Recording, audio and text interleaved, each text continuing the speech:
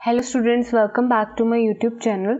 सो आज हम solve example देखेंगे for miscellaneous exercise on chapter 3 matrices. सो सबसे पहले देखते हैं example number 26। So if a is equals to this then आपको प्रूव करना है a to the power n is equals to this. सो हम यहाँ पर इस क्वेश्चन को मैथमेटिकल इंडक्शन की हेल्प के साथ सॉल्व करेंगे and you will get your answer very easily. And आपने mathematical induction chapter 4 class 11th में पढ़ा होगा and that is very interesting chapter. सो यहाँ पर हम वही मेथड अप्लाई करेंगे टू फाइंड आवर आंसर। हमारे पास ए एन की वैल्यू है that is right. So this is our A N value. सो हम इसी वैल्यू पर अपना मैथमेटिकल इंडक्शन अप्लाई करेंगे राइट। तो सबसे पहला स्टेप मैथमेटिकल इंडक्शन में क्या होता है, आपको पुट करना होता है n की value equals to 1 right. That is यहाँ पर n की जगह मैंने क्या पुट कर दिया है, स्टेप 1 में कर रही हूँ, जहाँ पर n है वहाँ पर 1 मैंने पुट कर दिया है। सो यहाँ पर ये वैल्यू किसके इक्वल आ रही है, आप क्लियरली देख पा रहे हैं ये वैल्यू a की इक्वल आपकी आ रही है। So clearly this is equals to a। सो आपकी जो वैल्यू है for n equals to 1 true है राइट। अब नेक्स्ट स्टेप, जब ये वैल्यू ट्रू है सो हमारा नेक्स्ट स्टेप क्या है, put n equals to k। ठीक है, अब जहाँ पे आपका n है वहाँ पे अब आपको क्या लिखनी है, वैल्यू k। ठीक है, सो यहाँ पर a to the power k हो जाएगा और इसको मैं ले रही हूँ 1 के इक्वल और साथ में आप लिख दीजिए value for all n belongs to natural numbers right. Because clearly आपका मेंशन है जो आपके n है वो बिलोंग क्या किसको कर रहा है, नेचुरल नंबर को। सो ये मैंने अपनी फर्स्ट इक्वेशन नाम दे दी है इसको 1। नेक्स्ट स्टेप में जब आपने वैल्यू पुट कर दी है n की k के इक्वल, इसके बाद आता है next step put n equals to k plus 1। सो अब हम अपनी a to the power n में क्या वैल्यू पुट करेंगे, k प्लस 1। सो जब मैंने अपनी वैल्यू n में k प्लस 1 डाली तो मेरे को ये वैल्यू मिल गई राइट। सो यहाँ पर आपका लेफ्ट हैंड साइड आपकी ये पोजीशन है, राइट हैंड साइड आपकी ये पोजीशन है।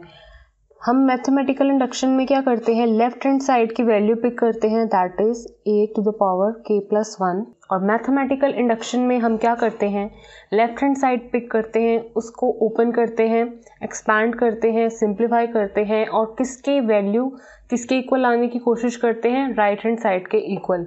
सो लेफ्ट हैंड साइड से मैं चलूंगी और किसके इक्वल लेकर आऊंगी, ये राइट हैंड साइड के इक्वल।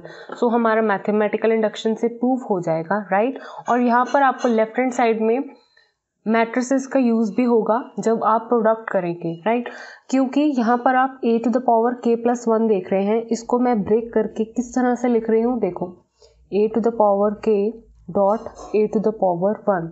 क्योंकि बेस सेम हो पावर्स ऐड हो जाती हैं। सो अगर इस स्टेप को वापस से लिखना हो तो वो इस तरह से ही दिखेगा राइट। तो मैं इस स्टेप को इस तरह से लिख सकती हूँ राइट। तो अब a k की वैल्यू आपको इक्वेशन 1 देगी that is this one right, and a की वैल्यू आपको ये देगी।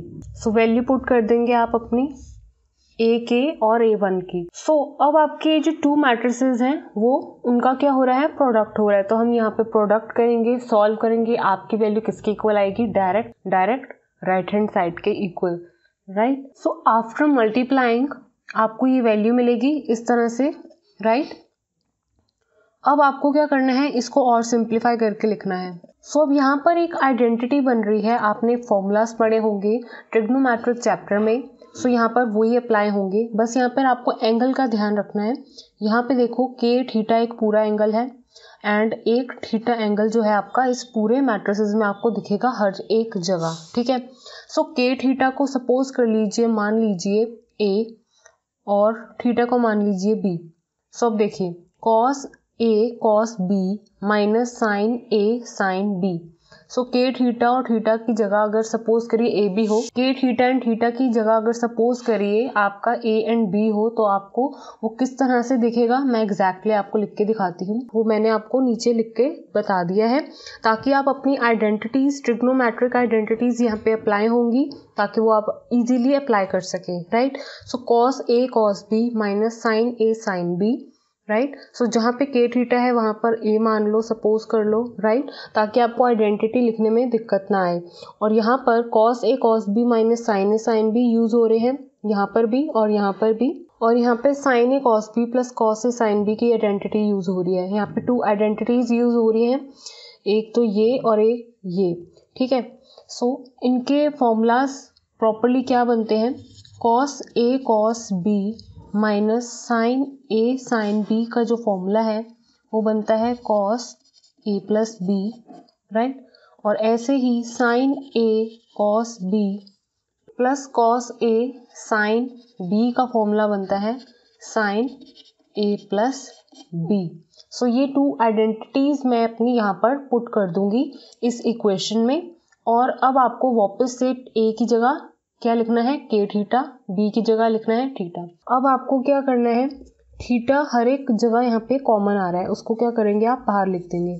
सो अंदर बचेगा के प्लस 1 थीटा बाहर, साइन के प्लस 1 थीटा बाहर। सो ये आपको वैल्यू मिलेगी लेफ्ट हैंड साइड की, जो कि आप सॉल्व कर रहे थे। अब ये वैल्यू किसके इक्वल आ रही है, राइट हैंड साइड के इक्वल। सो हेंस प्रूव्ड, आपका मैथमेटिकल इंडक्शन से प्रूव हो गया है। नेक्स्ट वीडियो में एग्जाम्पल 27 देखेंगे। Thank you student for watching this video. Please like share and subscribe.